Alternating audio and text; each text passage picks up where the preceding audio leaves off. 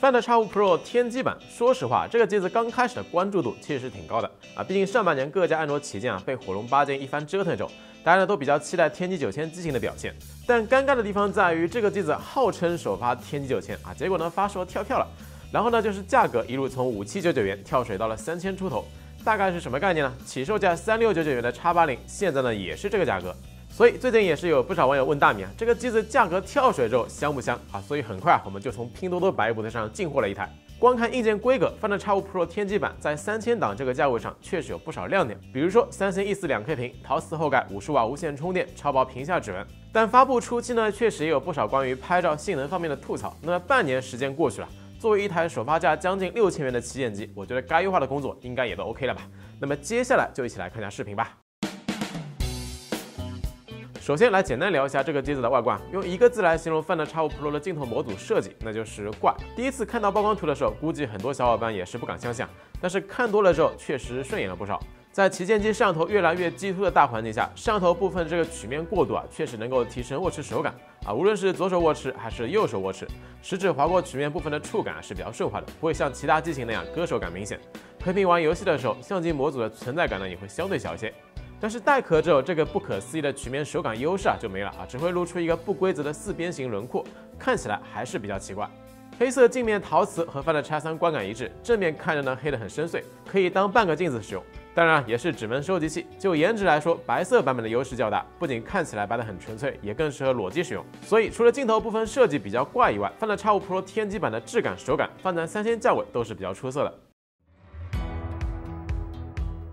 性能环节，我们先来看一下处理器调度。程序打开加载时，中核大核的频率可以跑到2.85GHz 加3.05GHz。BOSS 的频率设定上没啥毛病，不过应用内的性能限制就比较明显了。比如说信息流滑动，很多子页面的点击加载，中核大核频率会限制在2.1GHz 加2.35GHz 左右。虽然说有时候中核大核会偶尔飙高频，但总体来说调度呢不如 X80来的智能积极。 用修改邦明的 J Benchmark 测试，单核呢是850分，多核呢是3206分，大概呢是比骁龙865稍差一丢丢的水平。日常的流畅度优化其实做的还不错啊，比如说多个 App 来回切换，系统动画呢依然是比较丝滑，很少出现掉帧。就是这个杀后台问题依然是比较明显。12GB 内存，关闭内存扩展的情况下，16款应用2轮打开，只保留了6款，把内存扩展拉满可以保留12个左右。 这个后台策略其实我们之前评测过的 Realme GT2 Pro 类似，相当于是1GB 内存一个后台留存，还不如8GB 内存的 X80。12 Pro 天玑版虽然说也保留了14款 App， 但是多开 App 之后，流畅度是明显不如 X80。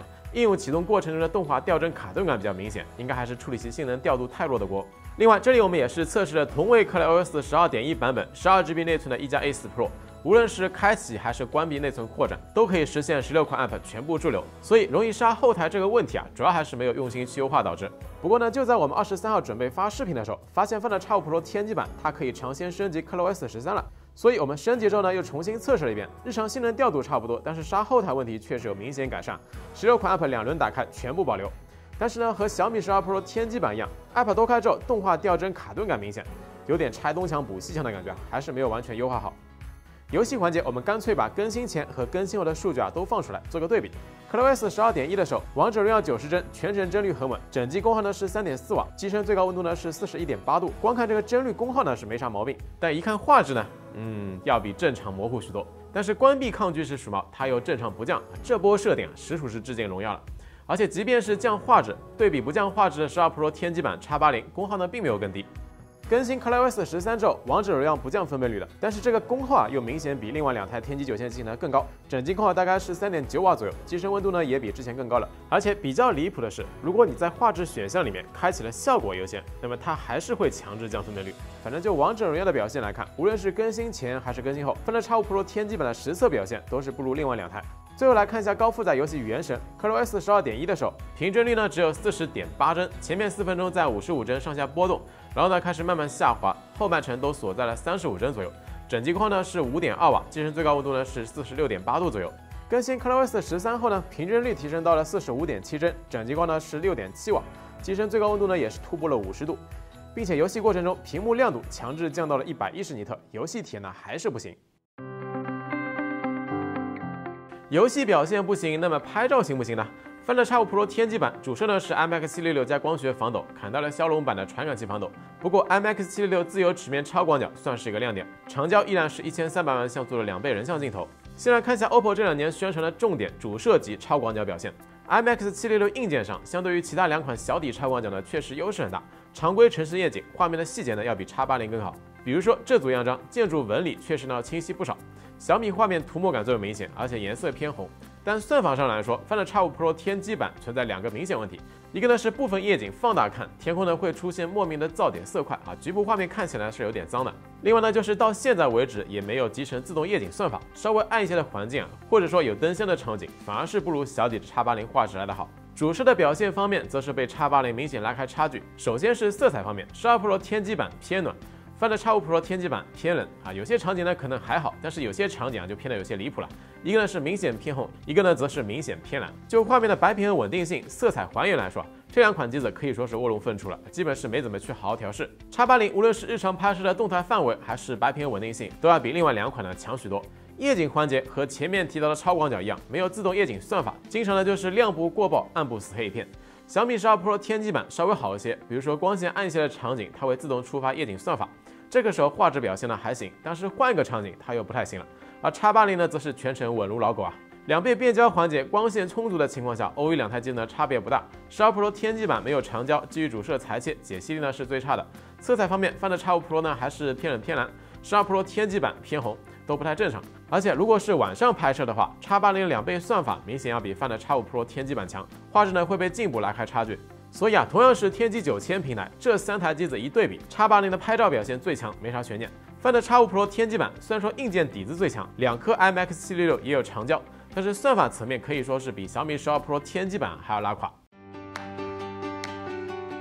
这块 2K E4 三星屏幕，实测6个区块，平均分值亮度呢是789尼特。分值亮度来说，说实话比预期低一些，因为同样是 E4 屏幕的小米11 Ultra 可以达到900尼特以上。生动模式下，平均 Delta E 呢是 4.8， 默认屏幕条件呢偏鲜艳。自然模式下，平均 Delta E 呢是 1.3。屏幕可视角度相比今年移中的 E5 机型呢要更好，倾斜角度之后不会出现局部偏蓝的问题。总的来说这块屏幕的参数和实际观感呢是没啥毛病的主要问题呢还是全亮度低频 PWM 调光，不支持类 DC 调光，对于频闪敏感的用户来说需要注意一下。另外呢，就是这块屏幕也是支持 LTPO 的，但是从高刷策略来看，也是 LTPO 个寂寞。系统中只有120赫兹、60赫兹2档默认到手呢是120赫兹模式。实测30款常用 App 有12款锁了60赫兹，视频类、地图类、短视频类全军覆没。高刷策略上呢是比较保守的，而且刷新率该低的时候也低不下去比如说长时间不动或者说看视频，只会降到60赫兹。相比绿厂自家高通平台的 LTPO 2.0无论是锁帧应用的数量，还是不同场景刷新率的调节灵活性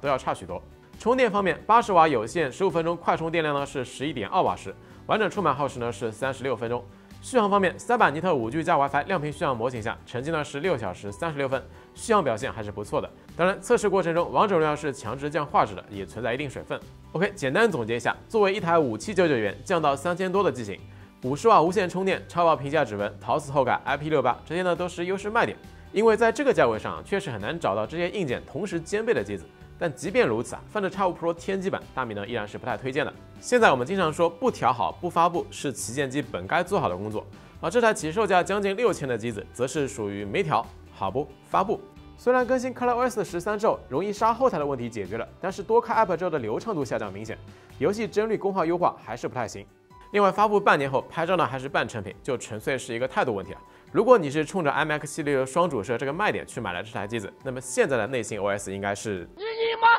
退钱。